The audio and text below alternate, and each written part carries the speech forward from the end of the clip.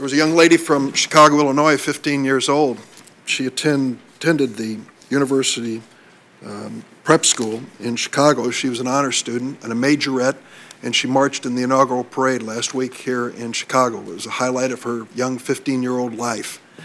Yesterday, in a rainstorm after school, she raced to a shelter. A gunman came in and shot her dead. Just a matter of days after the happiest day of her life, she's gone. A lot has been said about the city of Chicago, and I want to say a few words too.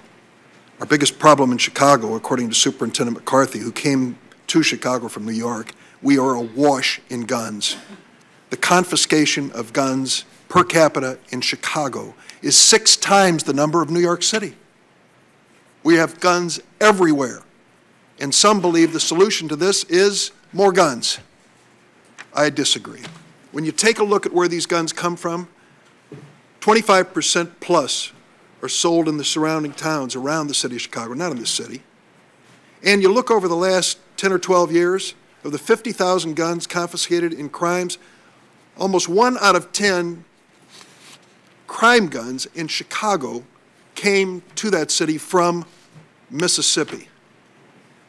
Mississippi. Why?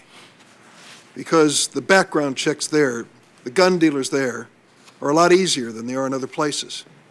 And they end up selling these guns in volume, and they come up the interstate and kill wantonly on the way.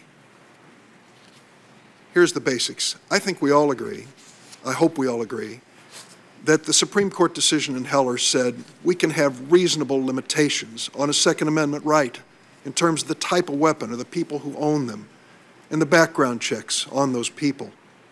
It's something we desperately need to do. But we know now that 40% of the sales are not going through the background checks. That's a huge problem. It's created this abundance of weapons that are available. And the straw purchasers, I salute the chairman for addressing this issue on straw purchasers.